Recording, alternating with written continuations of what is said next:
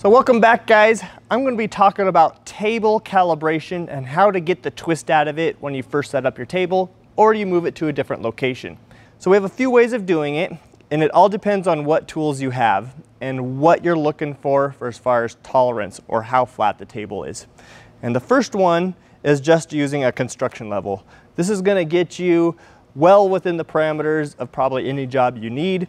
And I like to use a good construction level like this Stabila. This is a 6-foot level, and this is going to get the table pretty close, and you're probably not going to notice too much of a difference. So let me show you on actually what you're doing and what you're looking for. So this table has wheels, and when I roll it into position, the table is going to be basically kind of following the floor. The way I've designed this table is to be extremely rigid, but there is a little bit of twist that the table has under natural circumstances.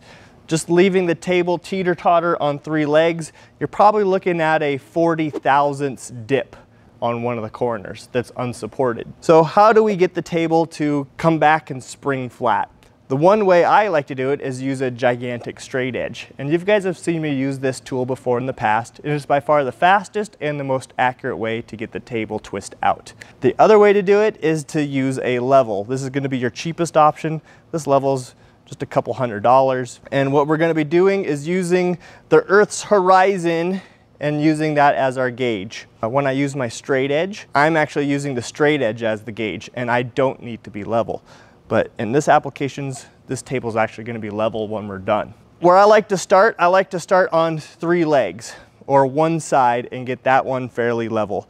And the way we do that is we just turn the wheels.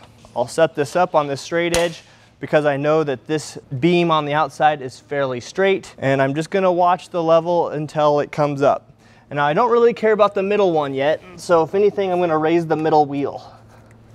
And you do that by turning this big round knob, and I can tell by looking at the bubble either this leg needs to come up or that leg needs to go down. It's much easier to go down than up, so this leg down she goes. So you're going to loosen the lock jam nut, and then we're just going to turn the caster. We just need to turn this until we're in the line.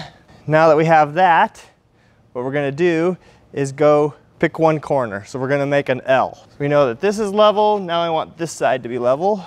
I like to give the level a little slide just to make sure there's nothing underneath of it. And I can see that this side's high. This corner is high, so we're going to drop it down. I'm watching the bubble. Now theoretically, this one shouldn't have moved. We're going to come back and check. Okay. So now all we have to do is worry about this corner. This side needs to come down. Now, theoretically, this side between these two should also be level. Corner. Okay, so that's one way to do it with the level. This is going to get you probably within plus or minus 5 thousandths. It's going to get you really close, just to do it with the level. The second way to level the table is with a laser. So I've dimmed the lights so you can actually see the laser, so I can show you what's going on here. This is an auto leveling laser. It's probably accurate to 1/8 of an inch, no more than that. But what we want to do is set this up on the outside of the table, not on the table. So what I'm going to use is a camera tripod, but you can use anything you got laying around. I want it to be as close to the table as possible because the laser is going to get wider the further away you get. We're going to lose some of our accuracy. There we go. Got the laser on the tripod, but you can just set it on a table surface, anywhere where it's not vibrating or moving around. And then we're going to turn it on. Now, as you can see, I'm probably too high off the table. Okay, so you see how I'm 14.5 inches off the table? I don't want that because I might be skewing the results. I want to get this laser line down close to the 1 to 2 inch elevation, so I'm removing some errors there. Okay, so let's drop the tripod down, see what we got now. So I'm sitting at it 1 inch and 1/8 at the top of the line. That's pretty close. As long as I pick a standard, I can go from corner to corner. 1 inch and 1/8 at the top of the line. In this corner, just a skosh under the line. I know I'm really close. I'm gonna come over here. Ooh, I'm above. I can see that this leg needs to go higher. So if your line is higher than the tape, you need to raise the foot.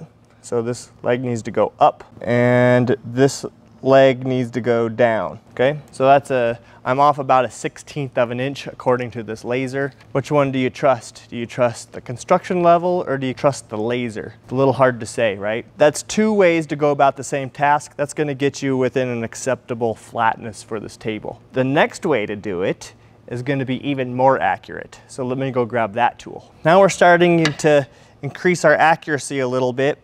And this is a machinist's level. This is a shear Tomiko. And this is going to measure within 0.005 of an inch over the distance of this level. And as you can see that the bubble in here is super sensitive. And the only time I'd probably ever recommend using a tool like this is that if you are really obsessed with flatness like myself. But other than that, you probably don't need this tool. Just keep in mind that the machinist level is only measuring across a 12-inch distance. It can get you into trouble if your tabletop has a bow or a sag in it. To see if the table has a bow or a curve in it, you need to move the level across the entire surface to really indicate what's happening. And we will try to dial it in with this level, and I can already tell that this side needs to come up, just like the laser said and the construction level. But we're gonna watch it and we're gonna see how close we can get it. So let's start over. And this is the same way I'd set up a milling machine or a lathe. I would use this tool to also set up one of those machines. So it says that this leg needs to come down some more.